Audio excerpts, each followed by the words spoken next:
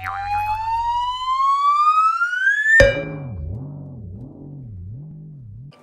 everybody, it's Seriously Sydney here, and today I am showing you guys how to draw a praying mantis. So to start this off, I'm going to include the reference image or my inspiration down in the description, as this does not end up turning out to look exactly like the piece, but it is an image from Pinterest, so yeah. What else? Let's see here. So the important points of this piece, to get it looking correct, the focal point is going to be the head of this insect. Its eyes are very large, so it is very important to get that aspect correct. If you get that aspect correct, the rest of the piece will kind of work together. So as humans, we recognize the eyes in things, and if the eyes or face does not look right, it kind of messes the drawing up. Or if you were taking pictures, it would mess the picture up a little bit. So that is important to get it to look right. It doesn't actually have to be proportional, it just has to look correct. So here you can see I'm erasing this because I started the image way too high on my piece of paper, and this praying mantis has very long antennae, or at least I made it to have super long antennae. So for the head, it is a kind of pizza slice shaped head, if you want to think about it that way. And then the neck is kind of like a sloping or oblong rectangle. It's not really a good rectangle. It's a wavy rectangle, there we go. And then for the back, I just kind of sloped it, if you want to think about it as a really stretched out S. And then the other side of the neck is just a line parallel to previous. For the joints for the arms, they're just kind of two circles. And then the plate, or I guess you could say the edge of the body that is closest to you, I just kind of did two parallel oblong S's, you could call them that. So they connect from the first oblong rectangle underneath the neck, and they kind of go down to make the rest of the plate. I guess you could say the upper body of the praying mantis. They go down to do that. Now for the arms, I started, if you were to think about it like bones, I made the center line where the theoretical bone would be, and then I made another parallel line next to it to match the two parallel lines on the main body of the praying mantis, and then I fleshed it out a little bit with on both sides to give it an arm. Now I'm going in with a darker pencil because I was finding the lines were kind of blending in a little bit, and it was very important for me anyway to differentiate the two lines. So this is just a sketch.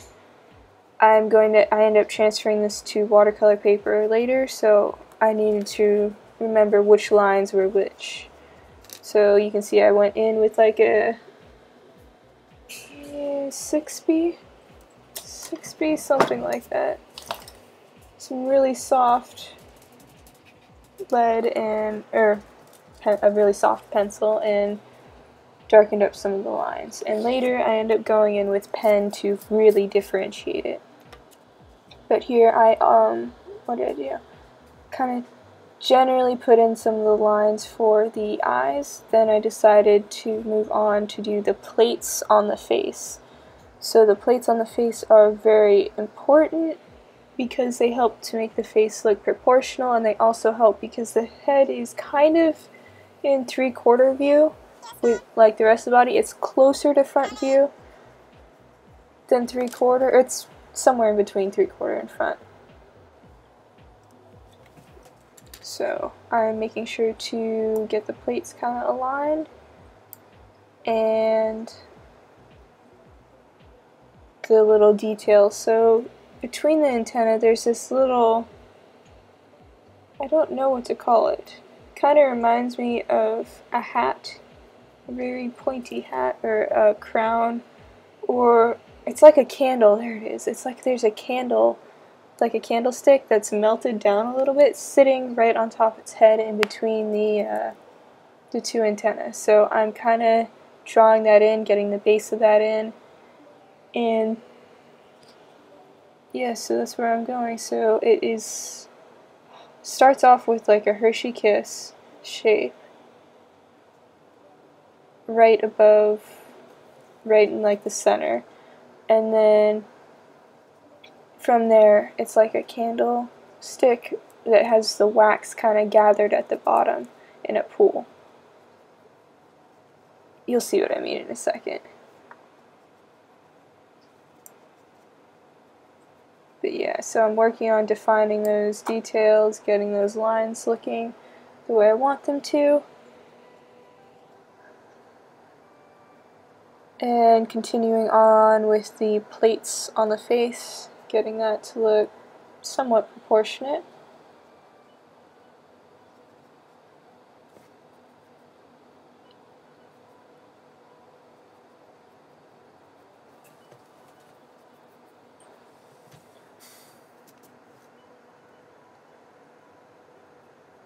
So this aspect is more of detail work, you could say. Well, not really detail, it's depending on how far you go with this sketch, this would be considered the detail work. So I'm not adding any shading here, this is all just plain line work. So you can see how I'm adding the plates, trying to make sure I differentiate it, and now I'm kind of shaping the eye. As the eyes are a very important part of this piece, as I mentioned earlier.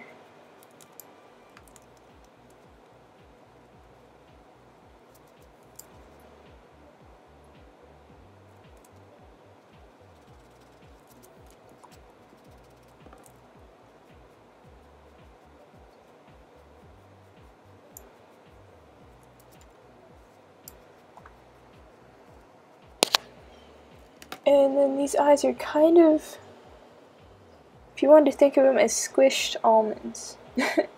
Like instead of the nice pointy almond, you turn them facing from horizontal to almost vertical, so the points are up and down, and squish it. And that's about the shape of the eyes. So a lot more rounded than an almond, but still kind of pointy towards the top and bottom. So once I get that, I start working on the little candle stick on the head. So it's kind of pointy, or that part right here reminds me a little bit of a ribbon, like at on bookmarks.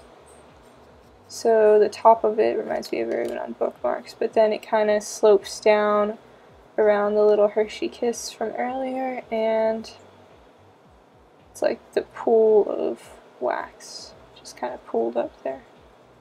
Thought it was very interesting. Now I'm adding detail to the plates on its neck, differentiating the segments.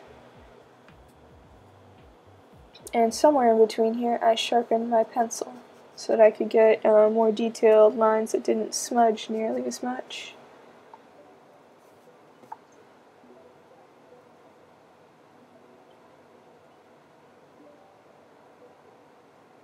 Here you can't quite see what I'm doing, but I'm defining, or I'm starting to define these little, I don't really know what they're called, their technical name, but yeah, I go back in with the pen, but they're these little, I want to call them antennae around its mouth, but they're like little segmented pieces. I don't know what you want to call, whatever you want to call that.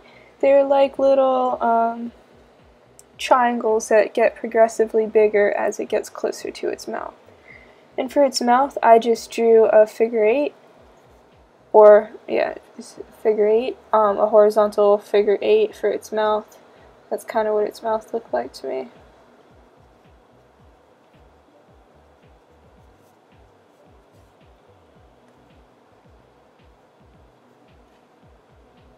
And let's see here. Going in with pen to differentiate the things that could be kind of confused or the lines that might get lost.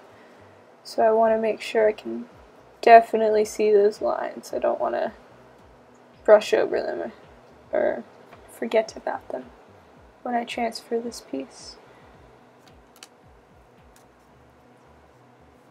So, yep, I'm going over all the fine details, the things that could kind of look like one line due to the smudging, or the things that might be mistaken for like the outside. Because I'm not adding shading, I found that it's very important to differentiate it. If you end up shading this, however, you won't need that pen or anything because you're shading to differentiate the different parts. Okay, just going back in, adding some details, and now I'm just getting close to doing the antenna. Drawing these, they're like feathers. I drew them as feathers. In the image, they're not feathers at all, but I drew it as like a feather. And if on your guys, if you like curl the antenna or do anything like that, you could really help to give it a little bit more personality, and that'd be really cool. Okay, so I'm just adding the little pieces to the feather to make it look feathery. And you guys are nearly to the end of this quick tutorial or drawing process. Thank you guys so much for watching to this point, and if you liked this video and want to see more like it, don't forget to like, subscribe, and turn on notifications. See here, since you guys made it this far, comment candle. Or no, comment bunny rabbit if you made it this far. Because you'll see this is my process for transferring the images to watercolor paper so that I don't have to worry about all the transfer and paper and sketching, tracing paper and the different stuff. So I outline it on the back piece and I draw it in, but you get to see this is really an evil bunny rabbit. Thank you guys for watching.